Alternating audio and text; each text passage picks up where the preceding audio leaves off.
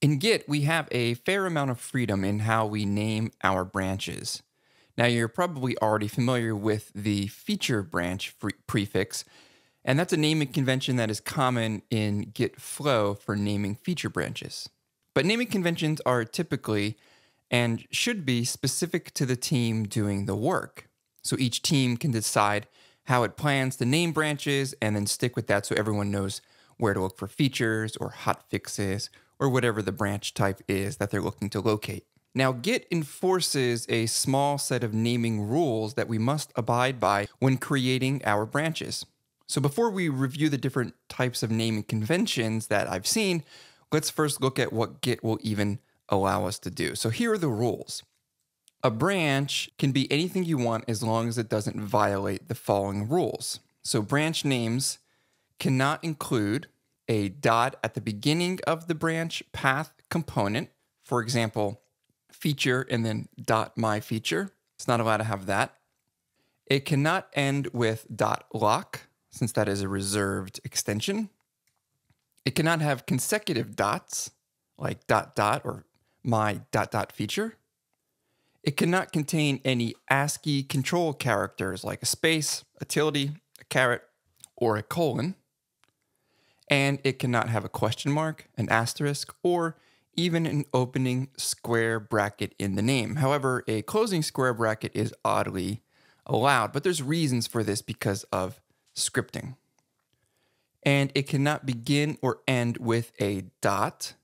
And of course, we know that is for the reasons that dot actually has a significance in file system naming. And it cannot contain the sequence @ symbol and then opening curly brace. And it cannot contain the single character of the @ symbol. And finally, it cannot contain a backslash. Now, all of these rules protect the inner workings of Git and how it needs to use branch names inside of code, and especially in shell scripts. And if you watched my course, Git Under the Hood, you know there are actually still some shell scripts being used underneath in Git. Now, fortunately, if you break the naming rules, Git will refuse to create the branch and will tell you that it's not a valid branch name. So if I go in here and I say Git branch and I want to name it feature/dot feature name like that, you can see that I violated by using the dot. It's going to say it's not a valid branch name. Same thing if I add feature, let's say @ symbol. Now that one looks like it actually worked. Let's take a look here. So that one looks like it actually worked completely. So maybe if I do git branch feature, or if I do @ feature, let's just do that without the path here. So that one also worked. So it looks like the one rule where it cannot contain the single character. So if I do git branch @, that actually works. That's interesting since that violated the rule. Well, we'll have to look into that. So rather than trying to create a bunch of branches to see if they work or not, sometimes we're just not sure if a branch is in compliance and we would like to test it. And there actually is an internal git command. And again, referring back to my Git Under the Hood course, that's where I do talk about a lot of under the hood or internal commands that we don't typically use day to day in Git, but are still available. And one of them is git check ref format. Now, git check ref format is the command that's job is to check that a reference name that you're creating is indeed valid. Now, we want to use this specifically for branches because remember, there's other references, and we want to check that we are checking the rules just for branches because there's a specific set of rules for branches as well. To do that, we use the branch option, and then we pass in the name of the branch that we want to test, like this. If this passes the test, then git check ref format will return the name of the branch, which we see right here. If this does not pass, if I do git check ref format branch feature / let's just do that, then you can see that one passes as well. Because we can use dots, we just can't use them at the beginning like this. And you can see then that is going to return a fatal error, and it says it's not a valid branch name. So one thing to note is that the dot is okay inside the name. It just can't come right after a path indicator like this. So let's test some more branch names. So we'll do git check branch. Let's do feature. Actually, let's do this. Slash feature slash something. You can see that's going to return a fatal message because we can't lead with a slash like that. If I change this, it's going to work. Now, another thing is if I use a backslash, you can see that it makes the command line think that I'm going to continue here, and I'm not. And you can see that it actually worked because the command line thought I was going to continue typing the command.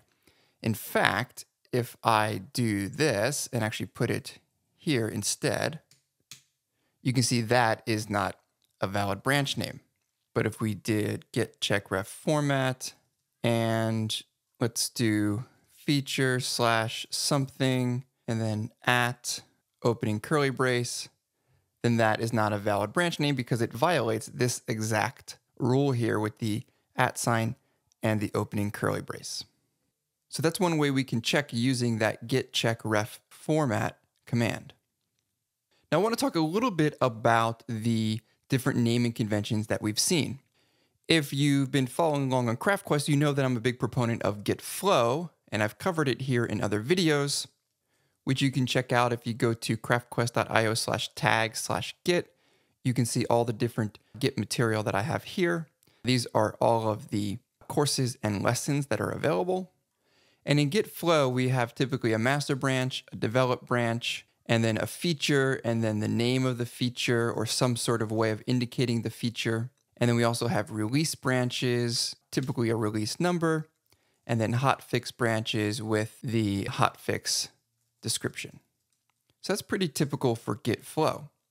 Now we use this / delimiter here to set up like a pseudo path so that you can then do things like filter on those in order to find like branches that are just, have feature in them. And also some GUI tools like Tower will also sort the branches by this prefix or this pseudo path here. These aren't actually directories, even though they do look like it. It's just a string with a name for the branch. Now, other naming conventions I've seen around, like some developers really like to namespace branches with their name like this. And then let's say they're working on a feature called in-app alerts. They'll do it like that with their name or their initials or something like that that says who it is that is working on this. Now, in this case, something like this would be the equivalent of a feature branch organized by person. Now, I don't personally see the need to do this. However, this could indicate who owns the branch, because we know who makes commits because we can see that if we run git log on a branch, we can see who the committer is. But if you want to see who owns the branch in terms of who created it and is actively working on it, then that could be one way to go. Now, one thing we can also do is filter by that as well. So if I created, let's say, git branch Ryan my feature, and if we look at our branches here, and I can actually run a git branch list and then do Ryan / asterisk, and then I get a filtered list of only the branches that have this pattern, which is basically using Ryan / asterisk. So that is one handy way to do that. Of course, I could also do it with git branch list feature / asterisk. And of course, I would have to spell it right in order for that to work. So let's try that again. There we go. And then I would get a list of all the branches that had the feature names. And that's a really handy way of going. The main thing to know about using different naming conventions is that you use one that everyone on your team agrees with, and that you also use one that does not violate the rules that Git has set up. And if you do need to know whether it would violate the rules, instead of creating a bunch of branches to see, you can run our git check ref format command, pass in your branch name, and see if it works. You could even script it and run a bunch through if you wanted to check for some reason whether those work or not. and then you would be good to go. I hope you found this helpful to learn about branch naming rules and conventions. And if you're unsure, you can do whatever you want with a branch name as long as it follows the rules that Git has, and of course use checkref format if you're unsure. Thanks for watching, and I'll see you in the next video.